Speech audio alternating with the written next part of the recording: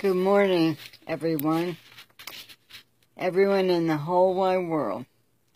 And I'd like to thank Facebook and Mark Zuckerberg for creating Facebook, for making it possible that I can talk to people in all the world and bring the gospel to all the world right from my home. Well, it's Good Friday, April 14th, 2017. My daughter once said it should be called Bad Friday, but no, it is Good Friday because that's the day that the Lord Jesus bled and died and was beaten and everything like that for you and me. And I got a poem this morning for this special day, and I'd like to share it with you. And then after I share the poem, I'd like to share with you how you can be saved and how you can know if you are saved. So here's the poem. He was nailed. He was nailed to the cross for you. He was nailed to the cross for me. Beaten and shamed, yet his love stayed the same. A crown of thorns was placed on his head. That's what the Bible has surely said. Why did he do this, one might say? It's so we can be saved on Judgment Day.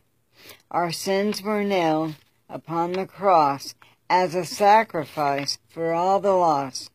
And then he died for you and for me.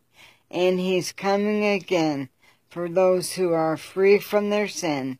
He's coming for the sinners who became the saints. Make Jesus your Lord now before it's too late. Okay? Now here's the plan of salvation. First, you have to admit you're a sinner. As Romans 3:23 says, all have sinned and come short of the glory of God. And then you must believe on the Lord. John 3:16 says, for God so loved the world that he gave his only begotten Son, that whosoever believes on him shall not perish, but shall have everlasting life.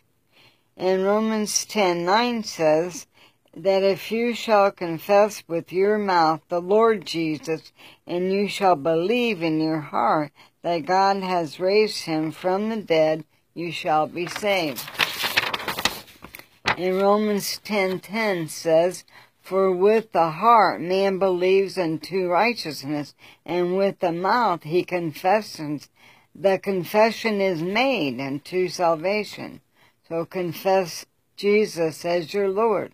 Romans 10:13 says, for whosoever calls upon the name of the Lord shall be saved. And you must repent, which means you must change your mind. You must stop sinning or stop living in sin. Everyone's going to slip into sin, but you don't have to wallow in it.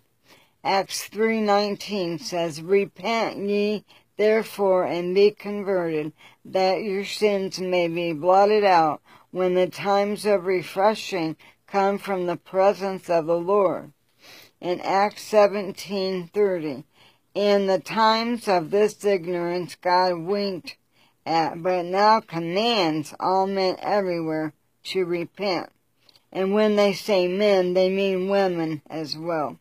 And Mark 16:16 says, he that believes and is baptized, which means to cover with the fluid, it's immersion, then they shall be saved. And here are some signs that you are saved. 2 Corinthians 5:17 says, if anyone be in Christ, they are a new creature. Old things are passed away. The new has come. And 1 John 3:14 says, we know we have passed from death to life because we love the brethren. He that loves not his brother abides in death. And then also read 1 John 2, verse 3. And if we love the brethren, we will want to be around them. We will want to go where other believers are, other brothers are, to a place of worship. And the Bible says, don't forsake the assembling of yourselves together. So my husband and I always say, if you don't even go anywhere where they are worshiping the Lord, then you really don't have a lot to say to us. And I'll tell you, I have sins. One of my greatest sins is gossiping. I tell people not to gossip, and I still fall into it. I'm sorry. It's something I have to work on. Also, overeating, and also giving into depression. To me, that is sin. It may not be to you, but it is to me, because I got the King of Kings living in me. Then in the kingdom of God is righteousness, peace, and joy in the Holy Spirit. And so to give in to depression like I did yesterday, to me is sin. But I have the grace of God. 1 John 1:9 says, if we confess our sins, he is just and he will forgive all our sins and cleanse us from all unrighteousness. Well, that's all I got to say for now. Everyone have a great day, and think about what the Lord Jesus did for you on this day about 2,000 years ago. Go with God, and he will go with you.